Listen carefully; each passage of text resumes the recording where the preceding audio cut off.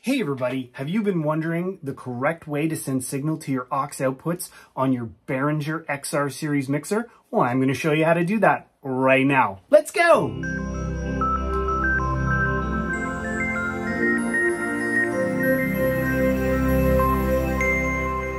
So the most common scenario when sending signal to your auxes is for a monitor mix. So we're going to operate under the assumption that that's what you're doing.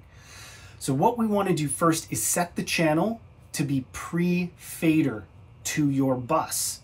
Now what that means is that any signal you send to that bus is going to be set at a level that is independent from what's happening in your main mix.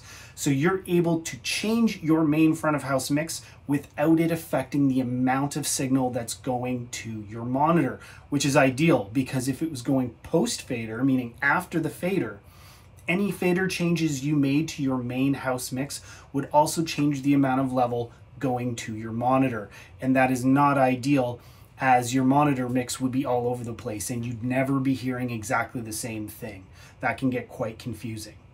So to change this setting on a PC or a Mac or Linux, this is what you would do. You're going to select the channel you want to affect and you're going to click on the Sends tab. Now, for the bus that you want to affect, in this case, let's say bus 1, we're going to set it to pre-fader. But before you do that, have a look to the right because there's a little globe icon. And if it's highlighted, any change you make to pre or post fade is going to apply to all channels across your mixer. If you want to affect only the channel that you have selected, you want to make sure the globe icon is turned off and it says changes affect selected channel. So once you've done that, you're free to change the tap point above the bus you're trying to affect. Again, in this case, bus 1, we have it set to pre-fader. To do this on an iOS device, again, you're going to select your channel, then you're going to choose the Sends tab. Then over at the right-hand side, there's an Advanced tab, and you want to make sure that's turned on, which will give you a menu for all your tap points. Then you're going to select the bus that you want to affect. Again, in this case, we're doing bus 1. And then once you've selected that bus, you're going to change the selection on the right-hand side to pre. And once you do that, you'll actually see the label beneath your bus change to match what you've selected. To make these changes on an Android device, again, select the channel you want to affect. Then press the Sends button. Then the SE button will act the same way that the Advanced button does on iOS, and it will open up a selection that pops up beneath each bus. Now in the Android version of the app, you also have the ability to make global changes just like you do on the desktop software. There's a little globe icon that appears next to the SE button.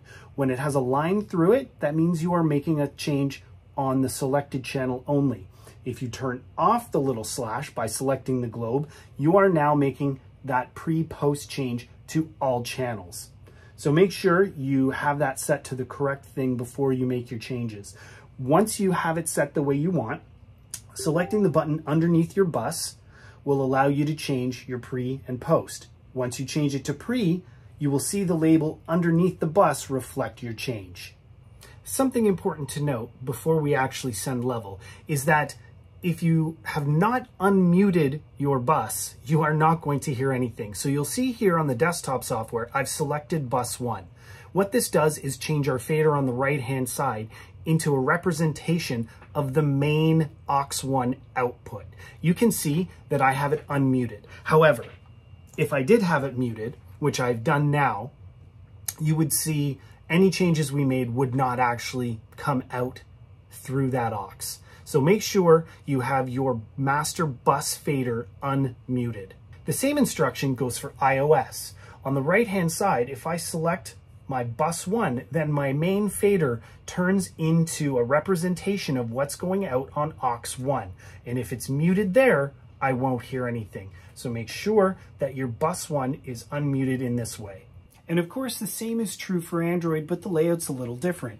So on the right-hand side, you have a couple of ways to get in and make sure you're unmuted on your bus master. You'll notice in the first column on the right-hand side, you have the button labeled bus 1 with an arrow. That chooses the bus you're looking at, and right below that is bus master. If I press bus master, it brings me to a view with only the bus that I'm looking at available. So I can mute or unmute on this page. Conversely, on the far right column, if you press the bus button, this shows you all of your bus outputs. So you can mute or unmute from here as well. If you're confused about what bus you're working on, then really the bus 1 master is probably the way that you want to do it to avoid confusion. Now that we have our aux set to pre-fader, it's time to send some level. For this demonstration, I have a microphone here and it's set up on channel 1, and then I have a speaker set up on aux output 1. On PC and Mac desktop software, you have 2 ways to send level to your aux. You start by selecting the channel you want to send, and then on the main window, where you usually have your main left-right selected, you can select bus 1. Remember that buses on here are the same as auxes. So bus 1 references aux 1, bus 2 references aux 2, and so on.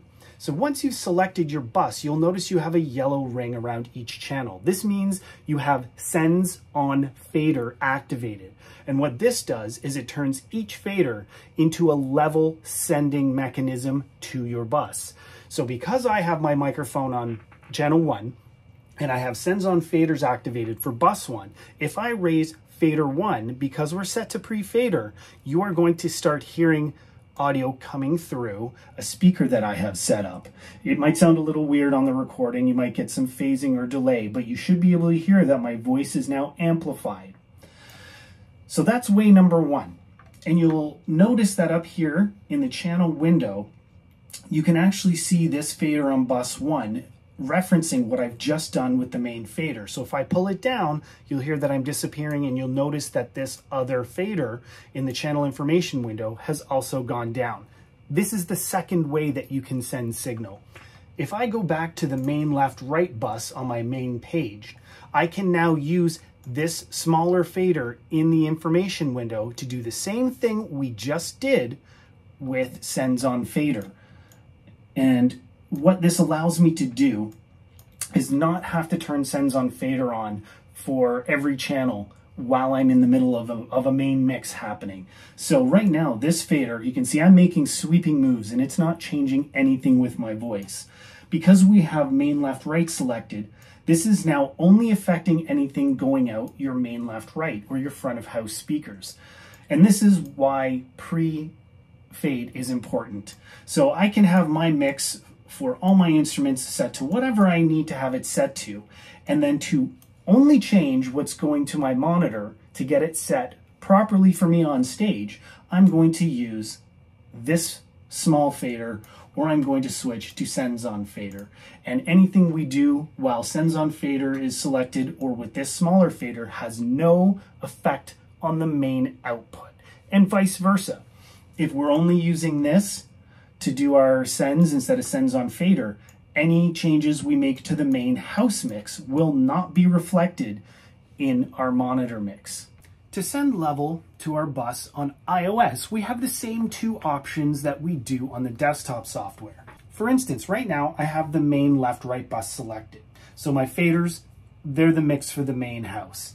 But if I select bus 1, this has now turned my faders into sends on faders. I know it doesn't show you the same outline the way it does on the desktop, but it is set to sends on faders. You'll know this is true because if I raise this fader up and down, you can actually see in the other window right now that this is being reflected on the desktop software only on the bus send fader. It's not actually happening in the main mix window. So that's method number 1.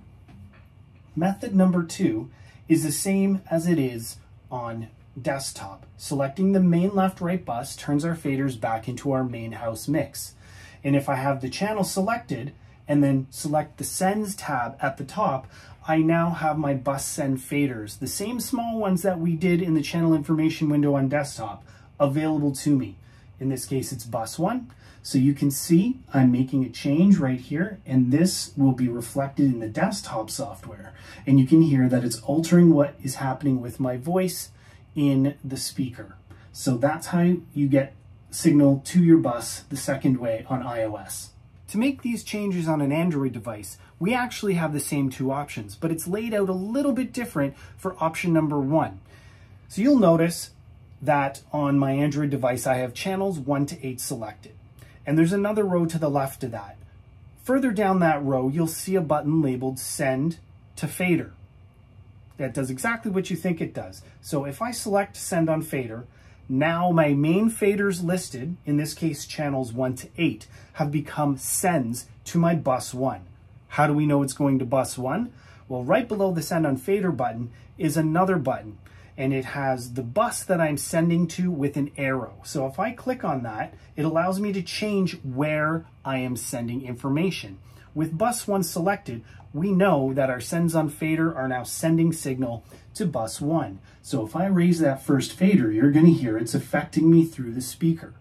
And you'll also see it, once again, reflected on the desktop software. So that's how you do it the first way. The second way is to turn off sends on fader and to select the channel you want to affect. Then once you're in this view, click the send button, and now we have that same smaller fader for bus 1 that we had in every other version. Raising this fader up and down will change the amount of signal being sent to bus 1. Now that we've taken these steps, you should have a pretty reasonable amount of level going to your monitor mix. If you did still need to turn your monitor mix up and down overall without affecting individual channel levels going to your bus, what you can do here on desktop is you could select bus 1, and then this fader is the actual amount of level going out of the auxiliary output. So if I turn this up, my overall aux mix is going to go up, and if I pull it down, my overall monitor mix is going to come down. Pretty self-explanatory. The same is true on your other devices. By selecting your bus 1, you'll get a fader view that lets you turn the overall volume up and down. So that's it. We've successfully set up a monitor mix using aux 1. Everything we did for aux 1 is true for every other aux. So simply repeat the steps for each instrument you wish to send to your mix and for each other aux output where you want to have a monitor send. And remember, every monitor send can be individual from the one before. You don't have to just send one mix to all your monitors. You can build an individual mix for every monitor you have attached to an aux output. So there we go.